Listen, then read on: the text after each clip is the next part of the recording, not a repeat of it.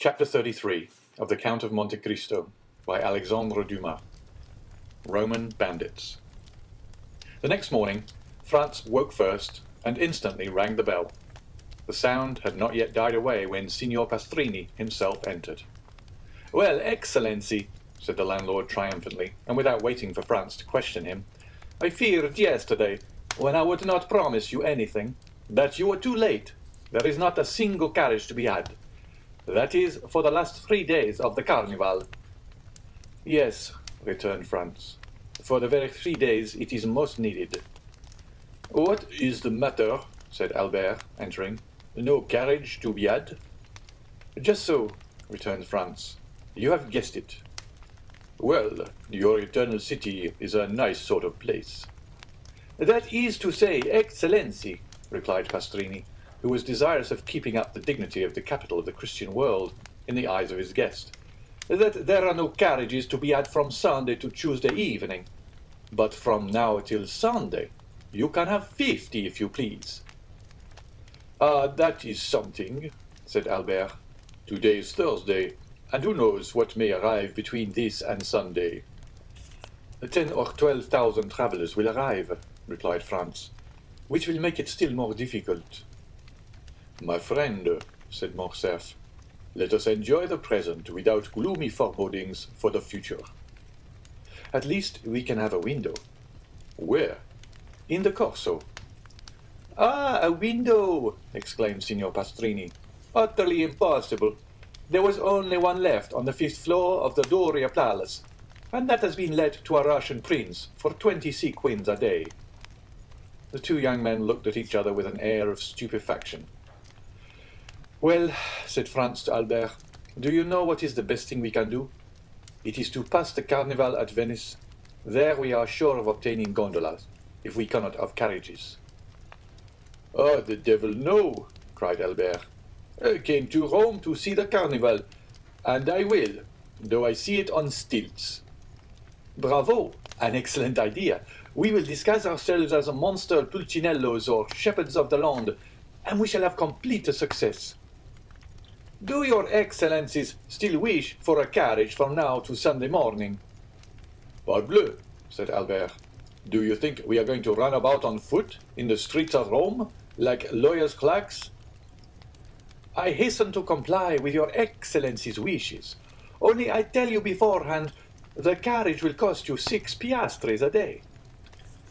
"And as I am not a millionaire, like the gentleman in the next apartment," said Franz, "I warn you that as I have been 4 times before at Rome, I know the prices of all the carriages. We will give you 12 piastres for today, tomorrow, and the day after, and then you will make a good profit." "But, Excellency," said Pastrini, still striving to gain his point. "Now go," returned Franz, "or I shall go myself and bargain with your affettatore, who is mine also. He is an old friend of mine, who has plundered me pretty well already, and in the hope of making more out of me, he will take a less price than the one I offer you. You will lose the preference, and that will be your fault." "Do not give yourselves the trouble, Excellency," returned Signor Pastrini, with the smile peculiar to the Italian speculator when he confesses defeat.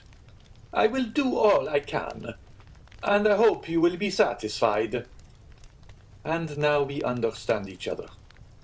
When do you wish the carriage to be here?" "In an hour." "In an hour it will be at the door." An hour after the vehicle was at the door.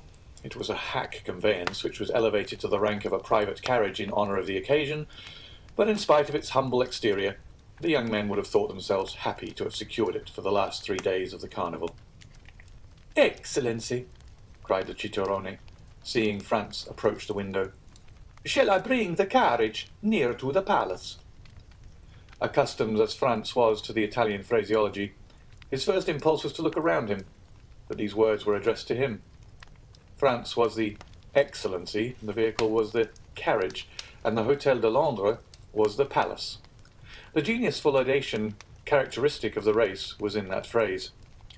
Franz and Albert descended. The carriage approached the palace. Their Excellencies stretched their legs along the seats. The cicerone sprang into the seat behind. "Where do your Excellencies wish to go?" asked he. "To St. Peter's first, and then to the Colosseum," returned Albert. But Albert did not know that it takes a day to see St. Peter's, and a month to study it. The day was passed at St. Peter's alone. Suddenly the daylight began to fade away. Franz took out his watch. It was 4:30. They returned to the hotel. At the door, Franz ordered the coachman to be ready to 8. He wished to show Albert the Colosseum by moonlight, as he had shown him St. Peter's by daylight. When we show a friend a city one has already visited, we feel the same pride as when we point out a woman whose lover we have been. He was to leave the city by the Porta del Popolo, skirt the outer wall, and re-enter by the Porta San Giovanni. Thus they would behold the Colosseum, without finding their impressions dulled by first looking on the Capitol, the Forum, the Arch of Septimus Severus, the Temple of Antoninus and Faustina, and the Via Sacra. They sat down to dinner. Signor Pastrini had promised them a banquet. He gave them a tolerable repast. At the end of the dinner he entered in person. Franz thought that he came to hear his dinner praised, and began accordingly. But at the first words he was interrupted. "Excellency," said Pastrini, "I am delighted to have your approbation, but it was not for that I came." "Did you come to tell us you have procured a carriage?" asked Albert, lighting his cigar. "No, and your excellencies will do well not to think of that any longer. At Rome things can or cannot be done. When you are told anything cannot be done, there is an end of it. It is much more convenient at Paris. When anything cannot be done, you pay double, and it is done directly." "That is what all the French say," returned Signor Pastrini, somewhat piqued. "For that reason, I do not understand why they travel." "But," said Albert, emitting a volume of smoke and balancing his chair on its hind legs, "only madmen or blockheads like us ever do travel. Men in their senses do not quit their hotel in the Rue du Helder, their walk on the Boulevard de Gand, and the Café de Paris." It is of course understood that Albert resided in the aforesaid street, appeared every day on the fashionable walk, and dined frequently at the only restaurant where you can really dine. That is, if you are on good terms with its frequenters. Signor Pastrini remained silent a short time. It was evident that he was musing over this answer, which did not seem very clear.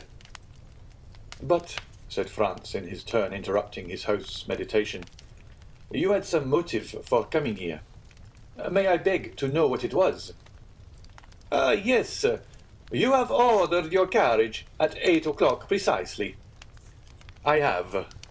"You intend visiting il Colosseo." "You mean the Colosseum?" "It is the same thing.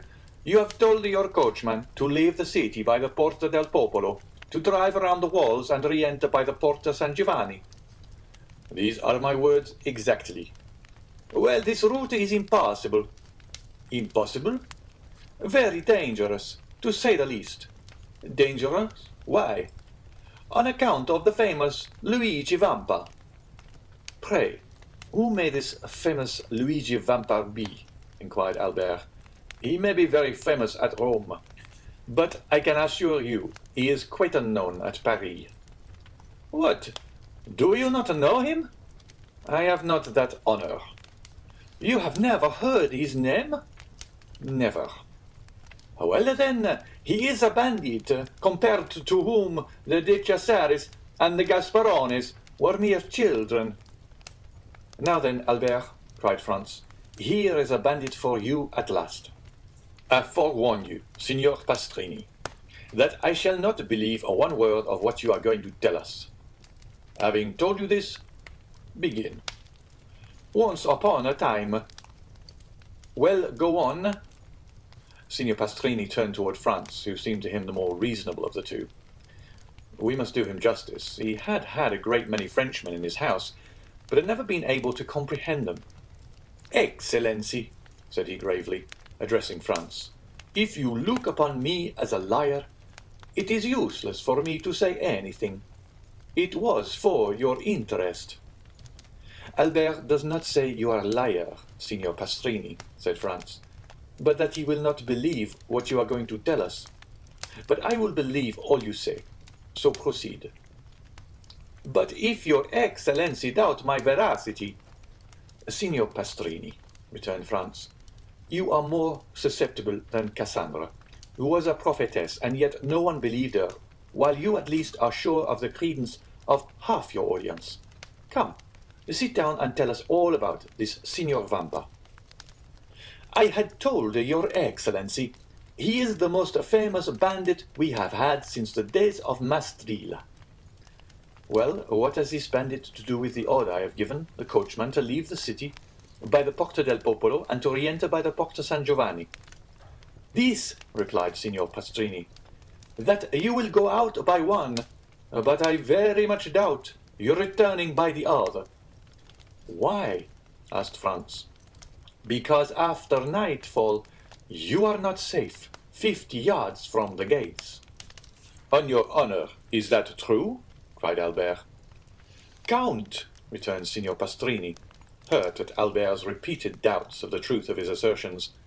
I do not say this to you, but to your companion, who knows Rome and knows too that these things are not to be laughed at.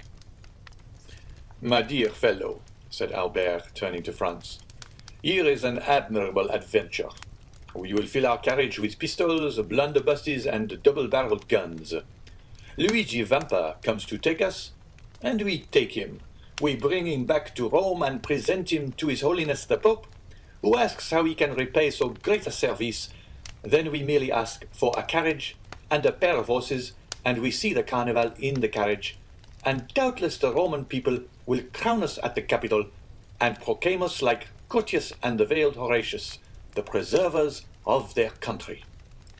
Whilst Albert proposed this scheme, Signor Pastrini's face assumed an expression impossible to describe. And pray, asked Franz, where are these pistols, blunderbusses, and other deadly weapons with which you intend filling the carriage? Not out of my armory, for at Terracina I was plundered even of my hunting knife. I shared the same fate at Acquapendente. Do you know, Signor Pastrini, said Albert, lighting a second cigar at the first, that this practice is very convenient for bandits, and that it seems to be due to an arrangement of their own. Doubtless Signor Pastrini found this pleasantry compromising, for he only answered half the question, and then he spoke to Franz, as the only one likely to listen with attention. Your Excellency knows that it is not customary to defend yourself when attacked by bandits. What? Cried Albert, whose courage revolted at the idea of being plundered tamely. Not make any resistance? No, for it would be useless. What could you do against a dozen bandits who spring out of some pit, ruin, or aqueduct, and level their pieces at you? Parbleu, they should kill me. The innkeeper turned to Franz with an air that seemed to say, Your friend is decidedly mad. My dear Albert, returned Franz, your answer is sublime and worthy the let him die of Corneille. Only, when Horace made that answer, the safety of Rome was concerned, but as for us it is only to gratify a whim, and it would be ridiculous to risk our lives for so foolish a motive. Albert poured himself out a glass of Lacrima Christi, which he sipped at intervals, muttering some unintelligible words. Well, Signor Pastrini, said Franz, now that my companion is quieted, and you have seen how peaceful my intentions are, tell me, who is this Luigi Vampa? Is he a shepherd or a nobleman? Young or old? Tall or short? Describe him, in order that if we meet him by chance, like Bugaboo John or Lara, we may recognize him. You could not apply to anyone better able to inform you on all these points, for I knew him when he was a child, and one day that I fell into his hands, going from Ferentino to Altri, he, fortunately for me, recollected me and set me free, not only without a ransom, but made me a present of a very splendid watch, and related his history to me. Let us see the watch, said Albert. Signor Pastrini drew from his fob a magnificent Breguet, bearing the name of its maker, of Parisian manufacture, and a count's coronet. Here it is, said he. Best, returned Albert. I compliment you on it. I have its fellow. He took his watch from his waistcoat pocket. And it cost me 3,000 francs. Let us hear the history, said Franz, motioning Signor Pastrini to seat himself. Your Excellencies permit it? asked the host. Bon Dieu, cried Albert. You are not a preacher to remain standing. The host sat down after having made each of them a respectful bow, which meant that he was ready to tell them all they wished to know concerning Luigi Vampa. You tell me, said Franz, at the moment Signor Pastrini was about to open his mouth, that you knew Luigi Vampa when he was a child. He is still a young man, then? A young man? He is only 22. He will gain himself a reputation. What do you think of that, Albert? At 22 to be thus famous? Yes, and at his age, Alexander, Caesar, and Napoleon, who have all made some noise in the world, were quite behind him. So, continued Franz, the hero of this history is only 22. Scarcely so much. Is he tall or short? Of the middle height, about the same stature as His Excellency, returned the host, pointing to Albert. Thanks for the comparison, said Albert with a bow. Go on, Signor Pastrini, continued Franz, smiling at his friend's susceptibility. To what class of society does he belong? He was a shepherd boy, attached to the farm of the Count of San Felice, situated between Palestrina and the Lake of Gabri. He was born at Pampinara, and entered the Count's service when he was 5 years old. His father was also a shepherd, who owned a small flock, and lived by the wool and milk which he sold at Rome. When quite a child, the little Vampa displayed a most extraordinary precocity. One day, when he was 7 years old, he came to the curate of Palestrina, and asked to be taught to read. It was somewhat difficult, for he could not quit his flock. But the good curate went every day to say mass at a little hamlet, too poor to pay a priest, and which, having no other name, was called Borgo. He told Luigi that he might meet him on his return, and that then he would give him a lesson, warning him that it would be short, and that he must profit as much as possible by it. The child accepted joyfully. Every day, Luigi led his flock to graze on the road that leads from Palestrina to Borgo. Every day, at 9 o'clock in the morning, the priest and the boy sat down on a bank by the wayside, and the little shepherd took his lesson out of the priest's breviary. At the end of 3 months, he had learned to read. This was not enough. He must now learn to write.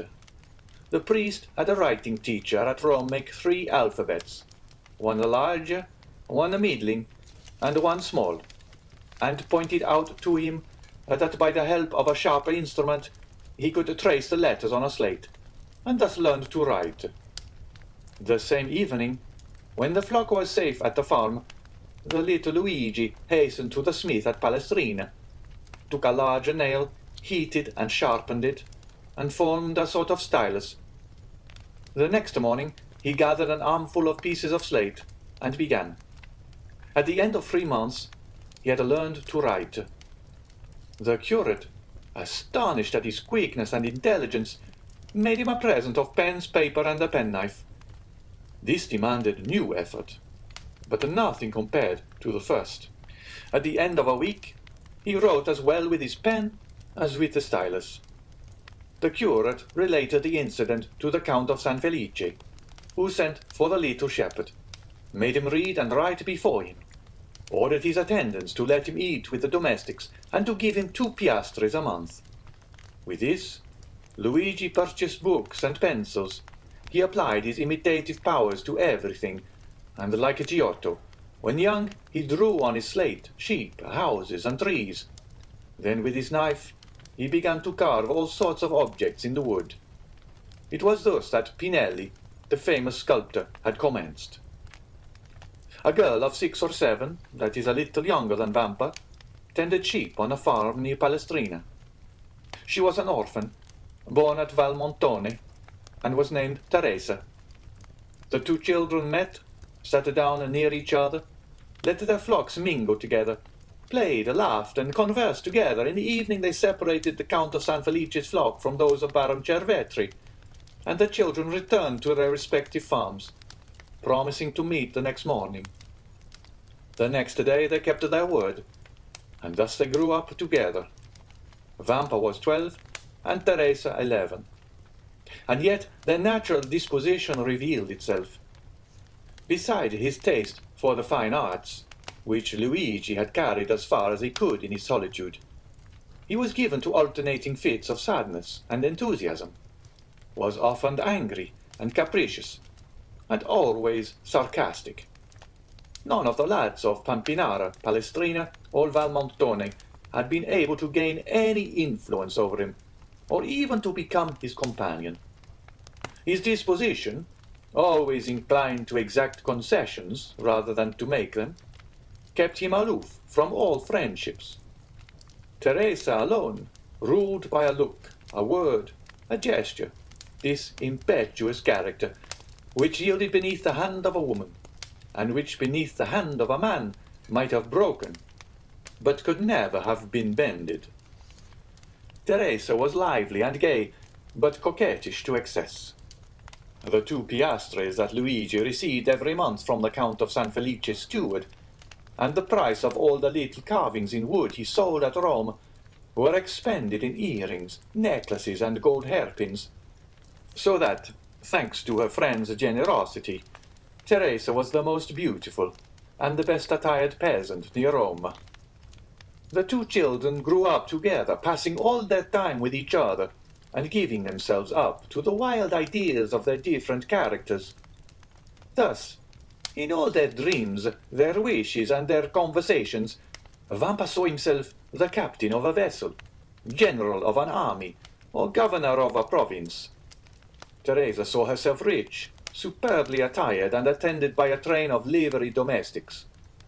Then, when they had thus passed the day in building castles in the air, they separated their flocks, and descended from the elevation of their dreams to the reality of their humble position.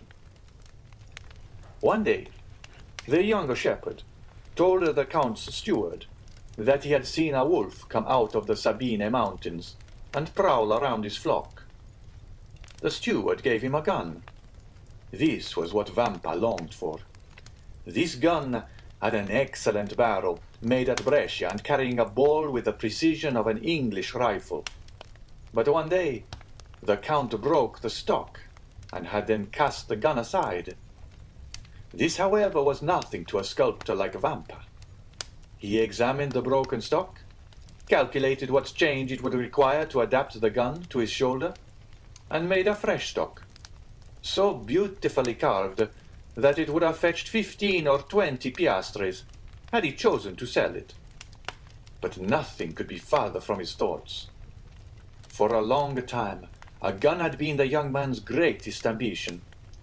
In every country where independence has taken the place of liberty, the first desire of a manly heart is to possess a weapon which at once renders him capable of defense or attack, and by rendering its owner terrible, often makes him feared.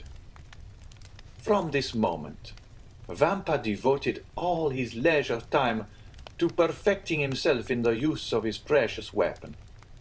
He purchased powder and ball, and everything served him for a mark, the trunk of some old and moss-grown olive tree that grew on the Sabine mountains, the fox as he quitted his earth on some marauding excursion, the eagle that soared above their heads. And thus he soon became an expert. Teresa overcame the terror she had first felt at the report, and amused herself by watching him direct the ball wherever he pleased, with as much accuracy as if he placed it by hand. One evening, a wolf emerged from a pine wood near which they were usually stationed, but the wolf had scarcely advanced 10 yards ere he was dead. Proud of this exploit, Vampa took the dead animal on his shoulders and carried him to the farm.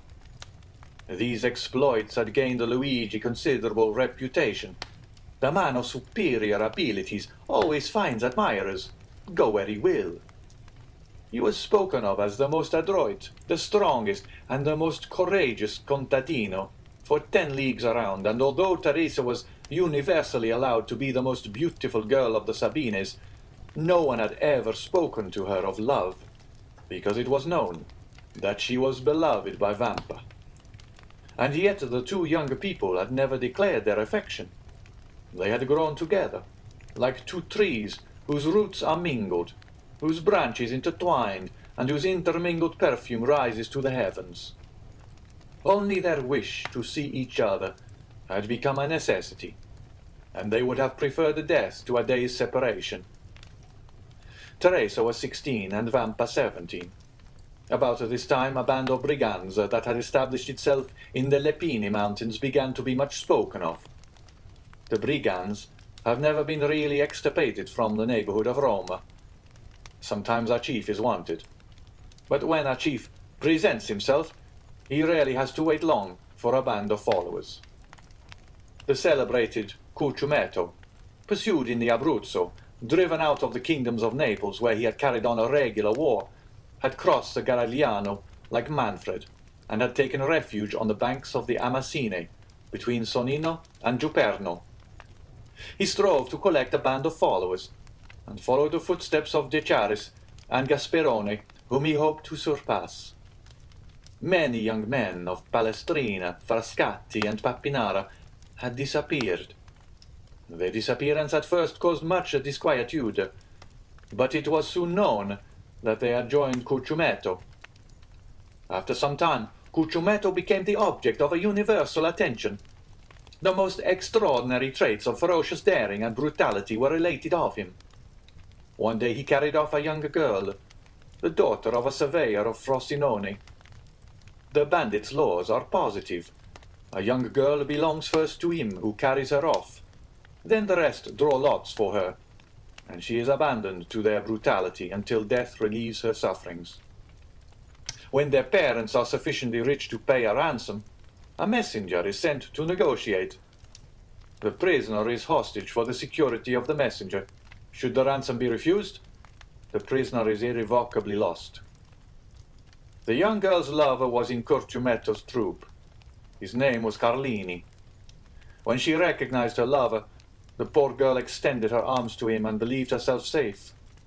But Carlini felt his heart sink, for he but too well knew the fate that awaited her. However, as he was a favorite with Cucumetto, as he had for 3 years faithfully served him, and as he had saved his life by shooting a dragoon who was about to cut him down, he hoped the chief would have pity on him. He took Cucumetto one side, while the young girl, seated at the foot of a huge pine that stood in the center of the forest, made a veil of her picturesque headdress to hide her face from the lascivious gaze of the bandits. There he told the chief all, his affection for the prisoner, the promises of mutual fidelity, and how every night since he had been near, they had met in some neighboring ruins. It so happened that night that Cucumetto had sent Carlini to a village, so that he had been unable to go to the place of meeting. Cucumetto had been there, however, by accident, as he said, and had carried the maiden off. Carlini besought his chief to make an exception in Rita's favor, as her father was rich and he could pay a larger ransom. Cucumetto seemed to yield to his friend's entreaties, and bade him find a shepherd to send to Rita's father at Frosinone. Carlini flew joyfully to Rita, telling her she was saved, and bidding her write to her father to inform him what had occurred, and that her ransom was fixed at 300 piastres. 12 hours' delay was all that was granted, that is, until 9 the next morning. The instant the letter was written, Carlini seized it and hastened to the plain to find a messenger. He found a young shepherd watching his flock. The natural messengers of the bandits are the shepherds who live between the city and the mountains, between civilized and savage life. The boy undertook the commission, promising to be in Frosinone in less than an hour. Carlini returned, anxious to see his mistress, and announced the joyful intelligence. He found the troop in the glade, supping off the provisions exacted as contributions from the peasants, but his eye vainly sought Rita, and Cucumetto among them. He inquired where they were, and was answered by a burst of laughter. A cold perspiration burst from every pore, and his hair stood on end. He repeated his question, One of the bandits rose and offered him a glass, filled with Orvieto, saying, "To the health of the brave Cucciumetto and the fair Rita." At this moment Carlini heard a woman's cry. He divined the truth, seized the glass, broke it across the face of him who presented it, and rushed towards the spot whence the cry came. After 100 yards, he turned the corner of the thicket. He found Rita senseless in the arms of Cucciumetto. At the sight of Carlini, Cucciumetto rose, a pistol in each hand.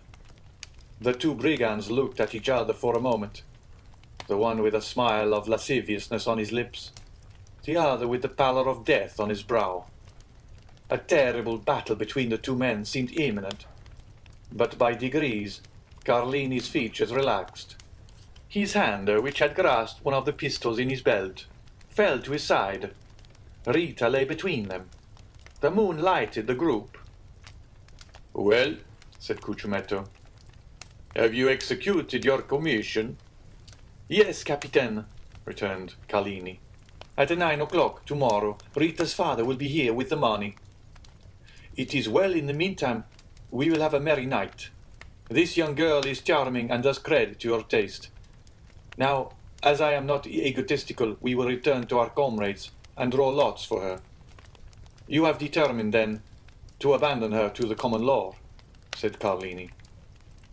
"Why should an exception be made in her favor?" "I thought that my entreaties—" "What right have you, any more than the rest, to ask for an exception?" "It is true. But never mind," continued Cucciumetto, laughing. "Sooner or later your turn will come." Carlini's teeth clinched convulsively. "Now then," said Cucciumetto, advancing toward the other bandits. "Are you coming? I follow you." Cucciumetto departed without losing sight of Carlini, for doubtless he feared lest he should strike him unawares. But nothing betrayed a hostile design on Carlini's part. He was standing, his arms folded, near Rita, who was still insensible. Cucciumetto fancied for a moment the young man was about to take her in his arms and fly. But this mattered little to him now. Rita had been his.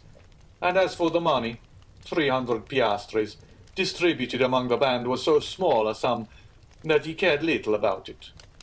He continued to follow the path to the glade. But to his great surprise, Carlini arrived almost as soon as himself. "Let us draw lots! Let us draw lots!" cried all the brigands when they saw the chief. Their demand was fair, and the chief inclined his head in sign of acquiescence. The eyes of all shone fiercely as they made their demand, and the red light of the fire made them look like demons. The names of all, including Carlini, were placed in a hat, and the youngest of the band drew forth a ticket. The ticket bore the name of Diavolaccio. He was the man who had proposed to Carlini the health of their chief, and to whom Carlini replied by breaking the glass across his face. A large wound extending from the temple to the mouth was bleeding profusely. Diavolaccio, seeing himself thus favored by fortune, burst into a loud laugh. "Captain," said he, "just now Carlini would not drink your health when I proposed it to him. Propose mine to him, and let us see if he will be more condescending to you than to me." Every one except an explosion on Carlini's part. But to their great surprise he took a glass in one hand and a flask in the other, and filling it, "Your health, Diavolaccio," said he calmly, and he drank it off, without his hand trembling in the least. Then, sitting down by the fire, "My supper," said he. "My expedition has given me an appetite." "Well done, Carlini," cried the brigands. "That is acting like a good fellow." And they all formed a circle round the fire, while Diavolaccio disappeared. Carlini ate and drank as if nothing had happened. The bandits looked on with astonishment at this singular conduct, until they heard footsteps. They turned around and saw Diavolaccio bearing the young girl in his arms. Her head hung back, and her long hair swept the ground. As they entered the circle, the bandits could perceive by the firelight the unearthly pallor of the young girl and of Diavolaccio. This apparition was so strange and so solemn that everyone rose, with the exception of Carlini, who remained seated and ate and drank calmly. Diavolaccio advanced amidst the most profound silence, and laid Rita at the captain's feet. Then everyone could understand the cause of the unearthly pallor in the young girl and the bandit. A knife was plunged up to the hilt in Rita's left breast. Everyone looked at Carlini. The sheath at his belt was empty. "Ah," said the chief, "I now understand why Carlini stayed behind." All savage natures appreciate a desperate deed. No other of the bandits would, perhaps, have done the same. But they all understood what Carlini had done. "Now then," cried Carlini, rising in his turn, and approaching the corpse, his hand on the butt of one of his pistols. "Does anyone dispute the possession of this woman with me?" "No," returned the chief.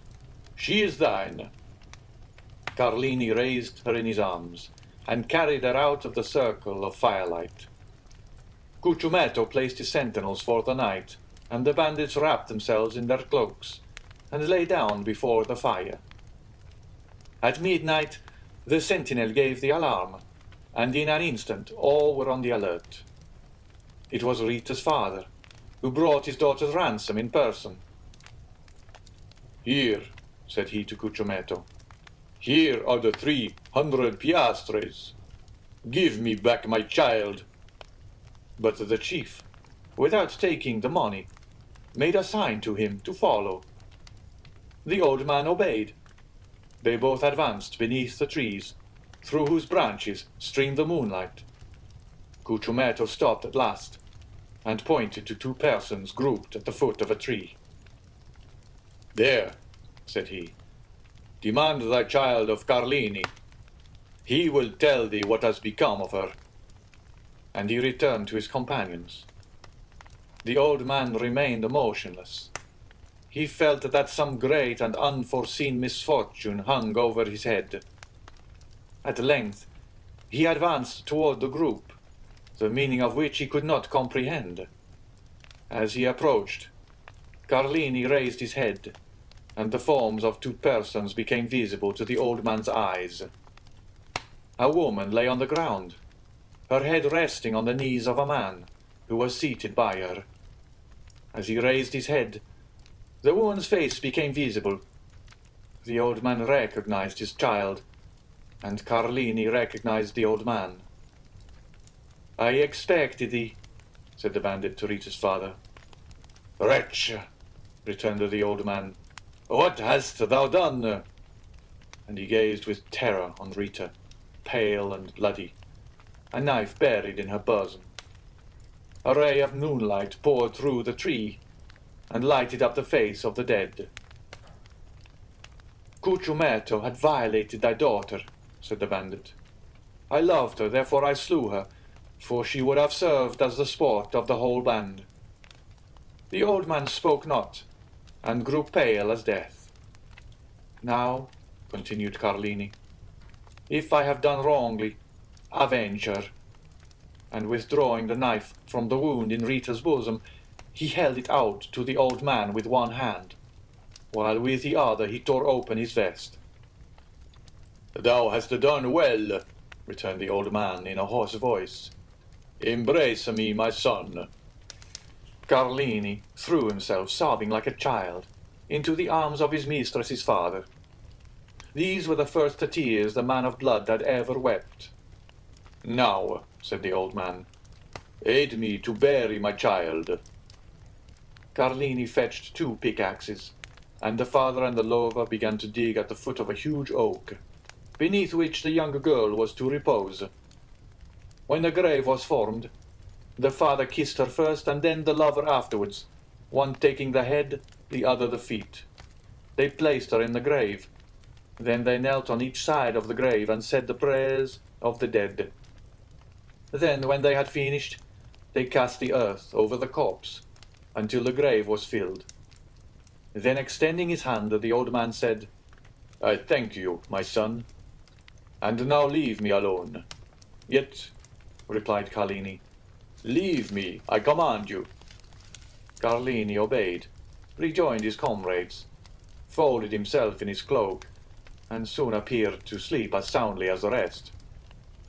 It had been resolved the night before to change their encampment.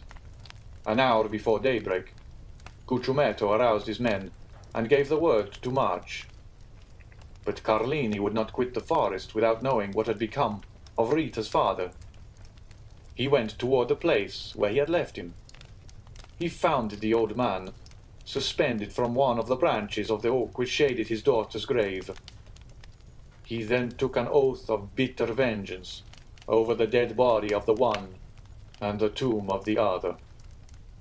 But he was unable to complete his oath, for 2 days afterwards, in an encounter with the Roman carbineers, Carlini was killed.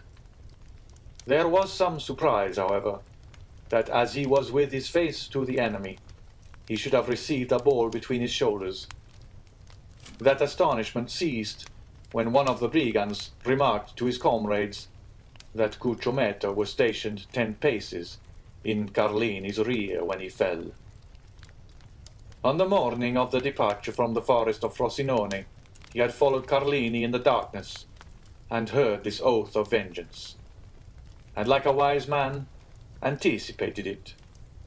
They told 10 other stories of this bandit chief, each more singular than the other. Thus, from Fondi to Perusia, everyone trembles at the name of Cucumetto. These narratives were frequently the theme of conversation between Luigi and Teresa. The young girl trembled very much at hearing the stories, but Vampa reassured her with a smile, tapping the butt of his good fowling piece, which threw its ball so well, and if that did not restore her courage, he pointed to a crow perched on some dead branch, took aim, touched the trigger, and the bird fell dead at the foot of the tree. Time passed on, and the 2 young people had agreed to be married when Vampa should be 20 and Teresa 19 years of age. They were both orphans and had only their employer's leave to ask, which had been already sought and obtained.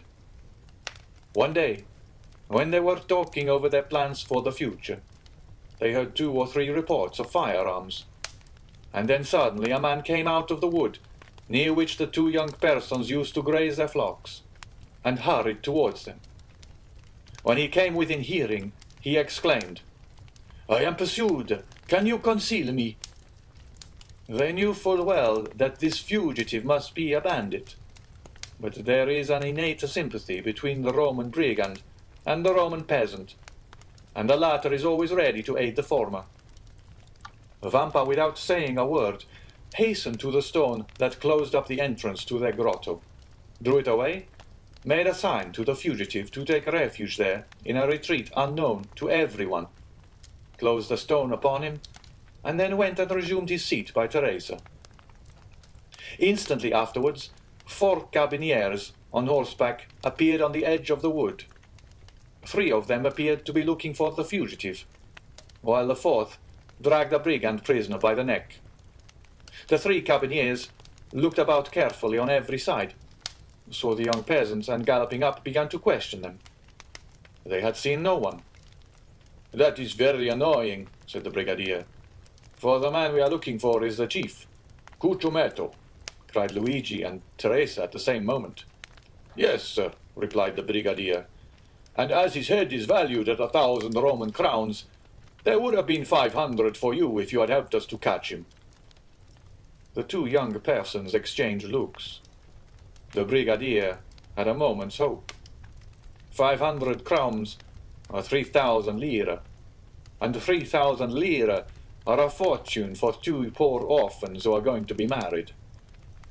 "Yes, it is very annoying," said Vampa, "but we have not seen him." Then the carbineers scoured the country in different directions, but in vain.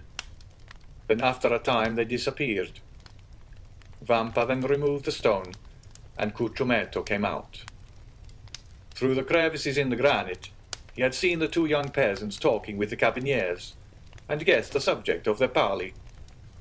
He had read in the countenances of Luigi and Teresa their steadfast resolution not to surrender him, and he drew from his pocket a purse full of gold, which he offered to them. But Vampa raised his head proudly. As to Teresa, her eyes sparkled when she thought of all the fine gowns and gay jewelry she could buy with this purse of gold. Cucumetto was a cunning fiend, and had assumed the form of a brigand instead of a serpent, and this look from Teresa showed to him that she was a worthy daughter of Eve, and he returned to the forest, pausing several times on his way, under the pretext of saluting his protectors. Several days elapsed, and they neither saw nor heard of Cucumetto. The time of the carnival was at hand. The Count of San Felice announced a grand masked ball, to which all that were distinguished in Rome were invited. Teresa had great desire to see this ball. Luigi asked permission of his protector, the steward, that she and he might be present amongst the servants of the house. This was granted. The ball was given by the Count for the particular pleasure of his daughter Carmela, whom he adored. Carmela was precisely the age and figure of Teresa, and Teresa was as handsome as Carmela. On the evening of the ball, Teresa was attired in her best, her most brilliant ornaments in her hair, and gayest glass beads. She was in the costume of the women of Frascati. She wore the very picturesque garb of the Roman peasant at holiday time. They both mingled, as they had leave to do, with the servants and the peasants. The festa was magnificent, but only was the villa brilliantly illuminated, but thousands of colored lanterns were suspended from the trees in the garden, and very soon the palace overflowed to the terraces, and the terraces to the garden walks. At each cross-path was an orchestra, and tables spread with refreshments. The guests stopped, formed quadrilles, and danced in any part of the grounds they pleased. Carmela was attired like a woman of Sonnino. Her cap was embroidered with pearls. The pins in her hair were of gold and diamonds. Her girdle was of Turkish silk with large embroidered flowers. Her bodice and skirt were of cashmere, her apron of Indian muslin, and the buttons of her corset were of jewels. Two of her companions were dressed, the one as a woman of Nettuno, and the other as a woman of La Riccia. 4 young men of the richest and noblest families of Rome accompanied them with that Italian freedom which has not its parallel in any other country in the world. They were attired as peasants of Albano, Velletri, Civita Castellana, and Sora. We need hardly add that these peasant costumes, like those of the young women, were brilliant with gold and jewels. Carmela wished to form a quadrille, but there was one lady wanting. Carmela looked all around her, but not one of the guests had a costume similar to her own, or those of her companions. The Count of San Felice pointed out Teresa, who was hanging on Luigi's arm in a group of peasants. "Will you allow me, father?" said Carmela. "Certainly," replied the Count. "Are we not in carnival time?" Carmela turned towards a young man who was talking with her and saying a few words to him, pointed with her finger to Teresa. The young man looked, bowed in obedience, and then went to Teresa and invited her to dance in a quadrille directed by the Count's daughter. Teresa felt a flush pass over her face. She looked at Luigi, who could not refuse his assent. Luigi slowly relinquished Teresa's arm, which he had held beneath his own, and Teresa, accompanied by her elegant cavalier, took her appointed place with much agitation in the aristocratic quadrille. Certainly, in the eyes of an artist, the exact and strict costume of Teresa had a very different character from that of Carmela and her companions, and Teresa was frivolous and coquettish, and thus the embroidery and muslins, the cashmere waist girdles, all dazzled her, and the reflection of sapphires and diamonds almost turned her giddy brain. Luigi felt a sensation hitherto unknown arising in his mind. It was like an acute pain, which gnawed at his heart, and then thrilled through his whole body. He followed with his eye each movement of Teresa and her cavalier. When their hands touched, he felt as though he should swoon. Every pulse beat with violence, and it seemed as though a bell were ringing in his ears. When they spoke, although Teresa listened timidly and with downcast eyes to the conversation of her cavalier, as Luigi could read in the ardent looks of the good-looking young man that his language was that of praise. It seemed as if the whole world was turning round with him, and all the voices of hell were whispering in his ears ideas of murder and assassination. Then, fearing that his paroxysm might get the better of him, he clutched with one hand the branch of a tree against which he was leaning, and with the other convulsively grasped the dagger with a carved handle which was in his belt, and which unwittingly he drew from the scabbard from time to time. Luigi was jealous. He felt that, influenced by her ambitions and coquettish disposition, Teresa might escape him. The young peasant girl, at first timid and scared, soon recovered herself. We have said that Teresa was handsome, but this is not all. Teresa was endowed with all those wild graces which are so much more potent than our affected and studied elegancies. She had almost all the honours of the quadrille, and if she were envious of the Count of San Felice's daughter, we will not undertake to say that Carmela was not jealous of her. And with overpowering compliments, her handsome cavalier led her back to the place whence he had taken her, and where Luigi waited her. Twice or thrice, during the dance, the young girl had glanced at Luigi, and each time she saw that he was pale, and that his features were agitated. Once even the blade of his knife, half drawn from its sheath, had dazzled her eyes with its sinister glare.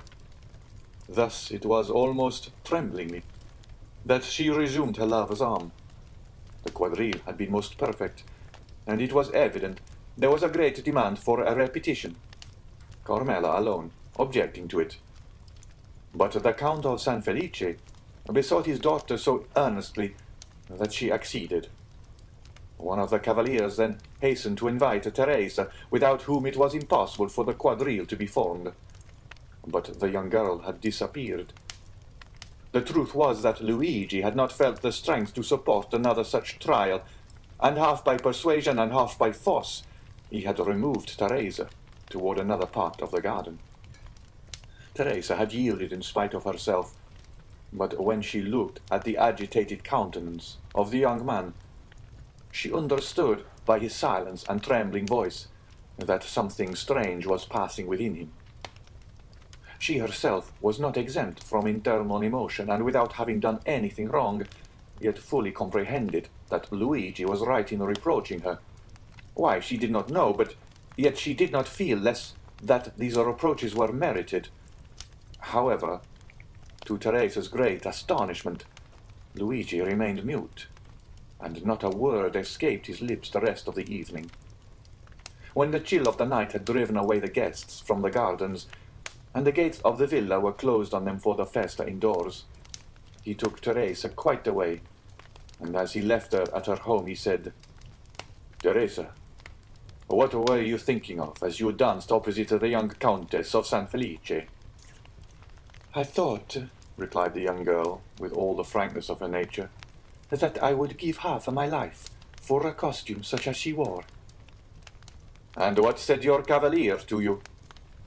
"He said it only depended on myself to have it, and I had only one word to say."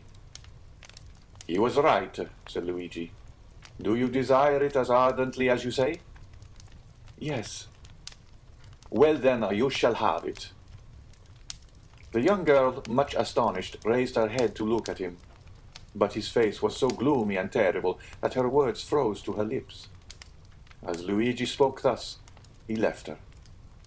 Teresa followed him with her eyes into the darkness, as long as she could. And when he had quite disappeared, she went into the house with a sigh. That night, a memorable event occurred, due no doubt to the imprudence of some servant who had neglected to extinguish the lights. The villa of San Felice took fire in the rooms adjoining the very apartment of the lovely Carmela. Awakened in the night by the light of the flames, she sprang out of the bed, wrapped herself in a dressing gown, and attempted to escape by the door. But the corridor by which she hoped to fly was already a prey to the flames.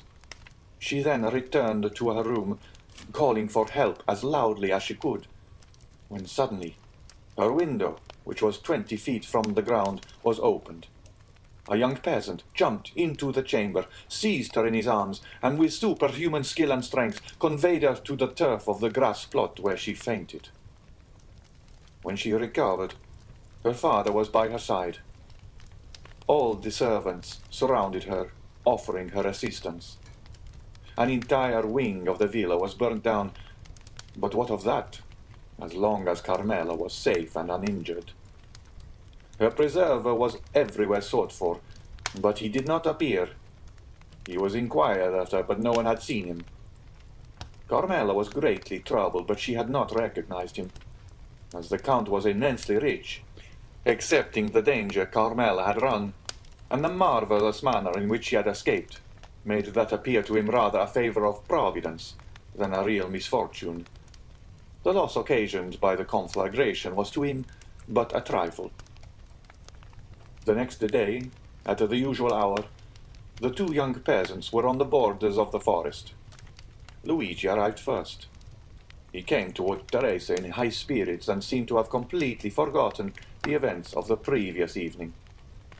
The young girl was very pensive, but seeing Luigi so cheerful, she on her part assuming a smiling air, which was natural to her when she was not excited or in her passion.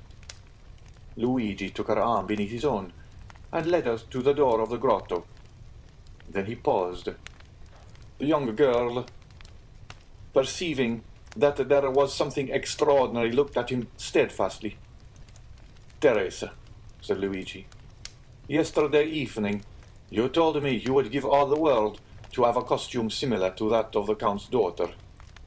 "Yes," replied Teresa with astonishment, "but I was mad to utter such a wish."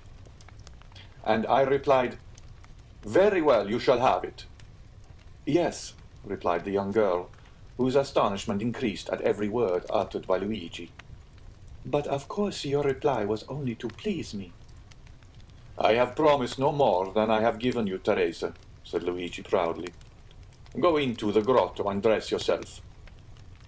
At these words, he drew away the stone and showed Teresa the grotto, lighted up by two wax lights, which burnt on each side of a splendid mirror on a rustic table made by Luigi. Was spread out the pearl necklace and the diamond pins, and on a chair at the side was laid the rest of the costume. Teresa uttered a cry of joy, and without inquiring whence this attire came, or even thanking Luigi, darted into the grotto, transformed into a dressing-room. Luigi pushed the stone behind her, for on the crest of a small adjacent hill, which cut off the view toward Palestrina, he saw a traveller on horseback, stopping a moment, as if uncertain of his road, and thus presenting against the blue sky that perfect outline which is peculiar to distant objects in certain climes. When he saw Luigi, he put his horse into a gallop and advanced toward him. Luigi was not mistaken. The traveller, who was going from Palestrina to Tivoli, had mistaken his way. The young man directed him, but as at a distance of a quarter of a mile the road again divided into three ways, and on reaching these the traveller might again stray from his route, he begged Luigi to be his guide. Luigi threw his cloak on the ground, placed his carbine on his shoulder, and, freed from his heavy covering, preceded the traveller with the rapid step of a mountaineer, which a horse can scarcely keep up with. In 10 minutes, Luigi and the traveller reached the crossroads. On arriving there, with an air as majestic as that of an emperor, he stretched his hand towards that of one of the roads, which the traveller was to follow. "That is your road, Excellency, and now you cannot again mistake." "And here is your recompense," said the traveller, offering the young herdsman some small pieces of money. "Thank you," said Luigi, drawing back his hand. "I render a service. I do not sell it." "Well," replied the traveller, who seemed used to this difference between the servility of a man of the cities and the pride of the mountaineer, "if you refuse wages, you will perhaps accept a gift." "Ah, yes, that is another thing." Then, said the traveller, take these 2 Venetian sequins, and give them to your bride to make herself a pair of earrings. And then do you take this poniard, said the young herdsman. You will not find one better carved between Albano and Civita Castellana. I accept it, answered the traveller, but then the obligation will be on my side, for this poniard is worth more than 2 sequins. For a dealer, perhaps, but for me, who engraved it myself, it is hardly worth a piastre. What is your name? inquired the traveller. Luigi Vampa, replied the shepherd, with the same air as he would have replied, Alexander, King of Macedon. And yours? I, said the traveller, am called Sinbad the Sailor. Franz Epinay started with surprise. Sinbad the Sailor? he said. Yes, replied the narrator. That was the name which the traveller gave to Vampa as his own. Well, and what may you have to say against this name? inquired Albert. It is a very pretty name, and the adventures of the gentleman of that name amused me very much in my youth, I must confess. Franz said no more.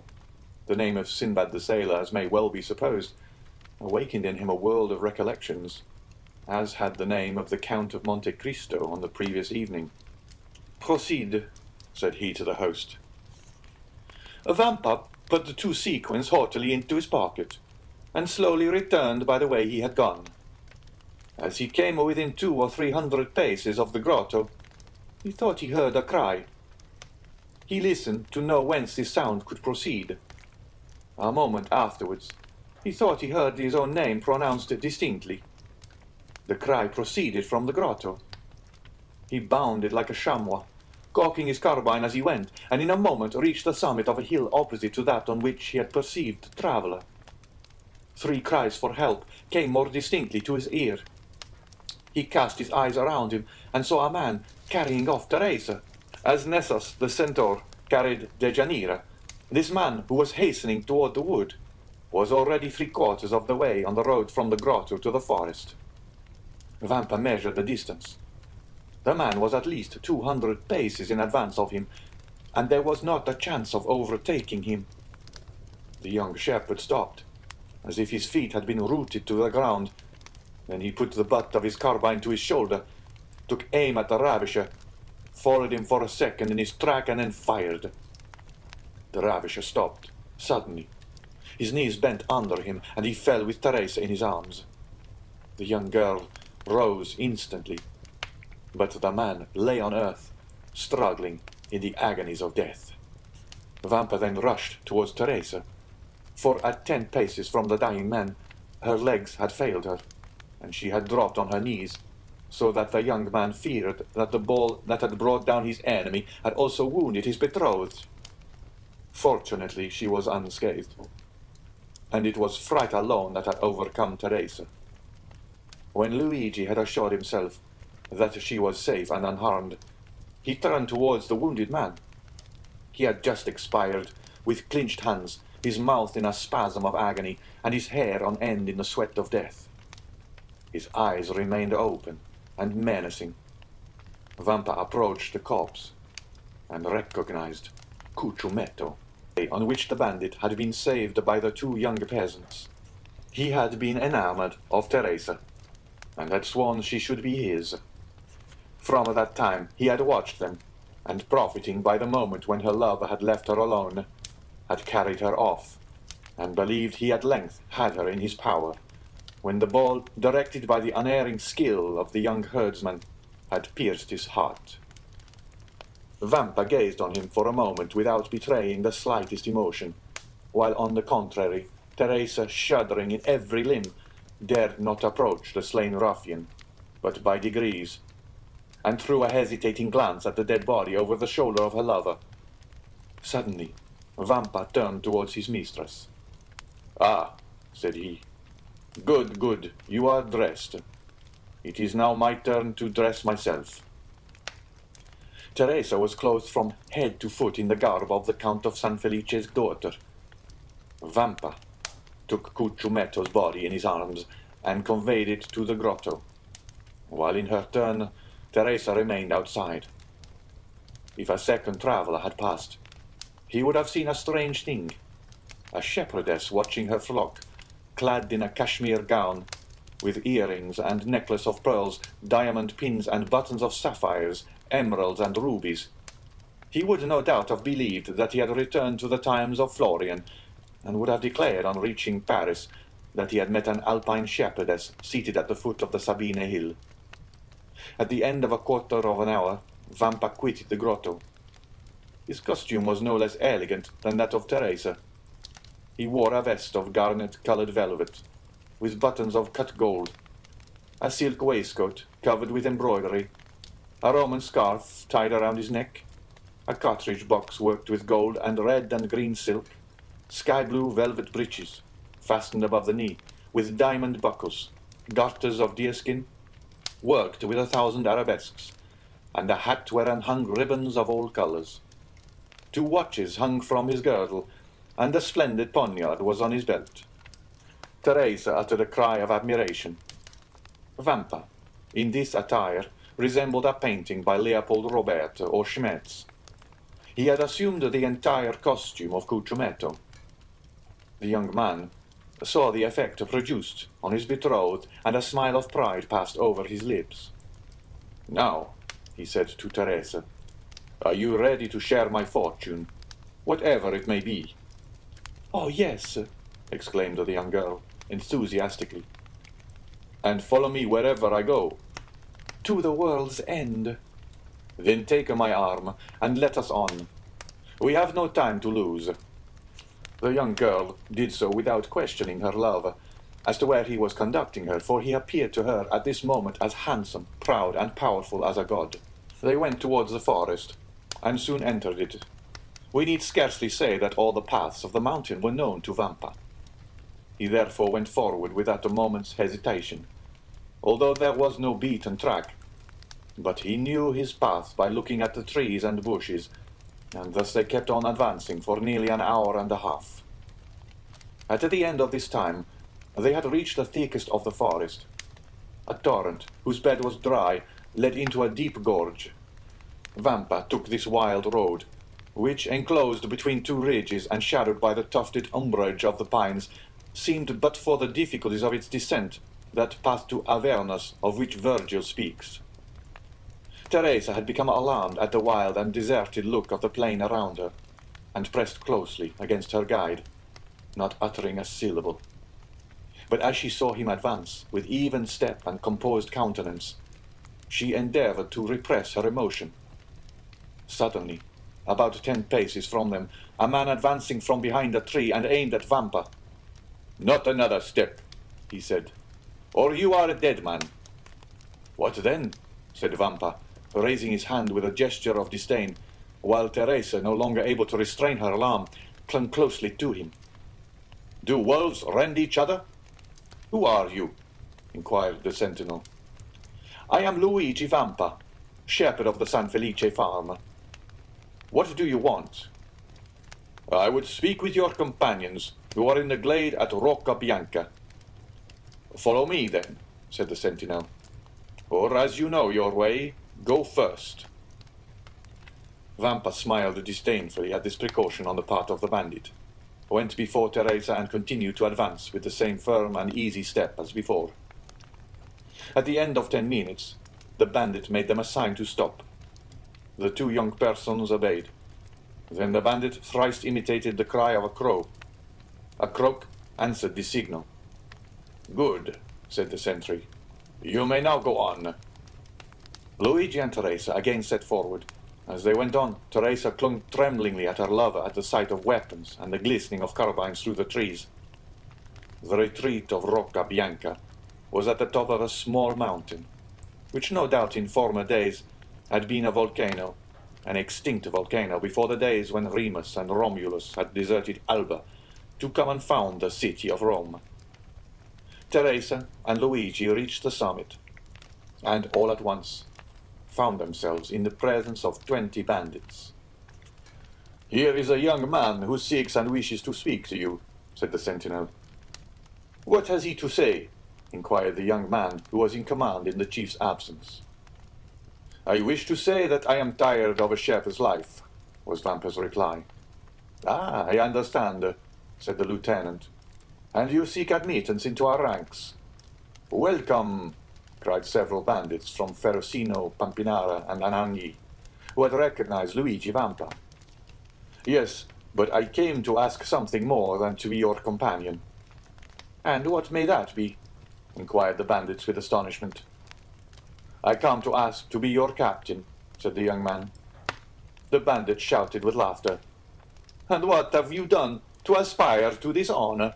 Demanded the lieutenant.